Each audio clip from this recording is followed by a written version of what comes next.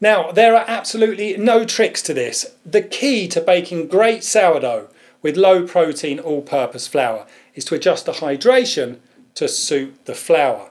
And as you're going to see at the end of this video, we're going to get two fantastic loaves using this method. I'm going to walk you through the process with a recipe that uses 70% hydration, but at the end of the video, we're also going to look at a loaf I made with 65% hydration. Now, both recipes are going to be available in full on the blog, and for anybody who wants to kind of geek out with all of the data from my baking sessions, I'm going to add my geek sheet, which will give you all of the information you could possibly need. Now, I'm also going to show you how you can adjust the hydration in your own recipes accurately and easily without any complicated maths, just with a click of a few buttons. Now, rather than baking a straight white sourdough, I'm going to kind of spice things up a bit, I guess. I'm going to be using whole wheat flour with a protein content of 10.6% and a white all-purpose flour called cooler with 10.4% protein. Now, the flour blend is going to be made up of 85% soft white flour and 15% whole wheat flour. So we're going to be dealing with a pretty soft dough, and we know it's not going to build a lot of strength. Now, this recipe is going to make an 800 gram dough. So into my bowl goes 372 grams of the cooler flour, followed by 70 grams of whole wheat flour. Now, when I'm kind of blending different flour like this together, I prefer to do it in a separate bowl, as it is a lot easier than trying to blend them together during the mixing stage. And now we're on to the hydration part of the recipe, and this really is one of the key considerations when you're using a low protein or a soft flour. Start with a low hydration. I began with 65% and I gradually built up to 70% during my test bakes. And depending on the flour being used, everyone's hydration sweet spot could be different. So I'm going to show you how to adjust the hydration towards the end of the video. So to my second mixing bowl, I'm adding 302 grams of water. I'm using about half room temperature, and the other half is cold from the fridge. My kitchen is well over 30 degrees Celsius right now, and this mix of water drops that dough temperature to around 25 degrees Celsius. Now I'm adding in 9 grams of sea salt, and then I'm going to make sure it's well dissolved before adding in about a quarter of the flour mixture and then blending with a spoon. Now I'm going to add in 47 grams of levain and blend it again. Adding the levain to the flour and the water mixture makes it easier to disperse without mixing it too much and generating heat. I want to try and keep this dough nice and cool. And I should mention that my starter or levain has been refreshed twice using the low protein flour, so it's also nice and soft without much gluten structure. Now I'm going to add the remaining flour, stir to combine everything, and then bring it together with my hand. The dough gets covered and it's going to ferment in my fermentation fridge at 25 degrees Celsius.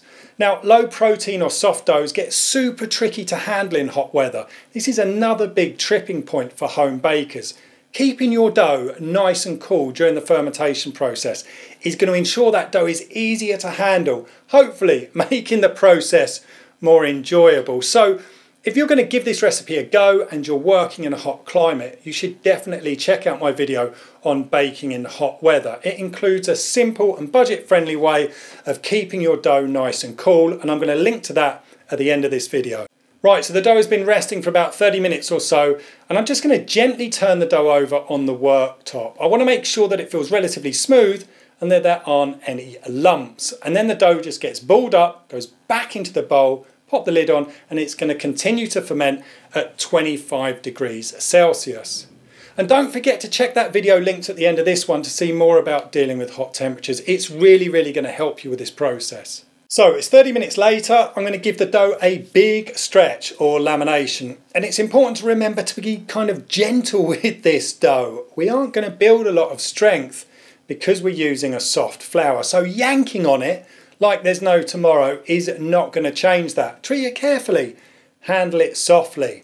Now this is going to get covered and it's going to continue to ferment at 25 degrees Celsius. So again, 30 minutes later, we're going to give this another stretch. And if you are working in hot conditions but keeping your dough somewhere cool, I'd highly suggest working quickly. The longer your dough spends out at higher temperatures, the warmer it's going to get, the quicker it's going to ferment, and the harder it becomes to handle. I guess you could also stretch the dough while it's inside the bowl. That's going to help keep things cool. After another 30 minutes, we can perform the final stretch. And you can see that by matching the hydration to the capability of the flour to absorb water, we have created a manageable dough. And even though it doesn't have bags of strength, it's still easy to deal with, and it isn't turning into a sticky mess. You know, these are the sort of indicators that you should watch out for when you're baking. They will kind of guide you and enable you to tweak the hydration where necessary. You know, if the dough feels too stiff throughout the process, bump the hydration up by a couple of percentage points next time you bake. If it's too sticky, then simply drop the hydration a little. So now we can cover the dough, and it's going to continue to ferment at 25 degrees Celsius right up until it's ready to shape. Right, so it's time to shape the dough, and here's another tip for using soft flour. Don't try to push this fermentation process too far, waiting for the dough to double in size. Because the dough doesn't develop much strength, the chances are it's going to collapse or possibly over ferment before it doubles in size. I've let this increase by 75%, and it's taken 7 hours to get to this point from the time I mixed the dough. But just remember, that's at 25 degrees Celsius. The cooler your temperature, the longer things will take, the warmer, quicker things will go. And if you're interested to know what pH values I'm hitting, you can see all of that information by following the link in the video description. Now, the dough is going to be at its softest point here, so be gentle. Handle this with care while shaping, and try to avoid using too much flour. That actually makes this process a lot harder, as the dough just doesn't want to stick to itself. So instead of covering your bench in flour, try to apply it to the surface of the dough that's going to come into contact with the worktop. Use just enough to stop it from sticking. And then once the dough has been shaped, I give it a quick bath in rice flour, place it into the baton, cover it with a bag, and then leave it to prove at 25 degrees Celsius. So the dough has been proving for just under 2.5 hours, and notice that while it's expanded, it doesn't get nearly as plump as, say, my Old Faithful sourdough, which is the same size dough. So why is that? It's not because it's proved less, it's just because this dough doesn't have the same kind of qualities, so it doesn't inflate as much, but that's okay. If I was to let this go any further, it's going to collapse or over ferment, so I don't try to push these soft doughs too far during proving.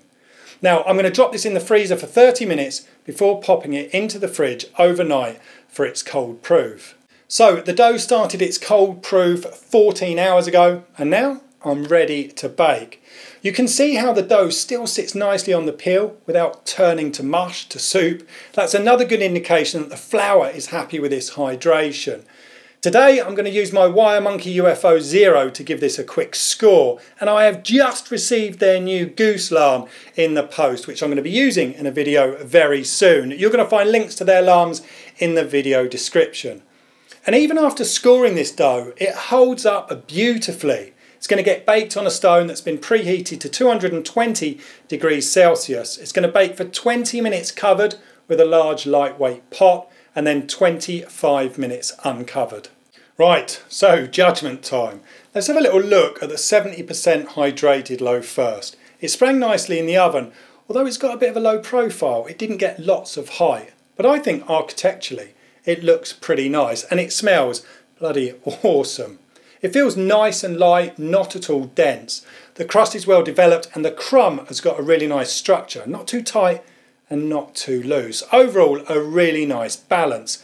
I think this is a great little loaf, and it hasn't suffered at all by using a soft flour.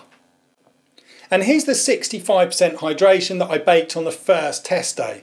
Now this does feel a little bit more compact compared to the 70% hydration loaf, but it's got a bit more height and it feels kind of fuller. It's got a fuller structure. The crust is beautifully developed with a deeper colour, which I like a lot.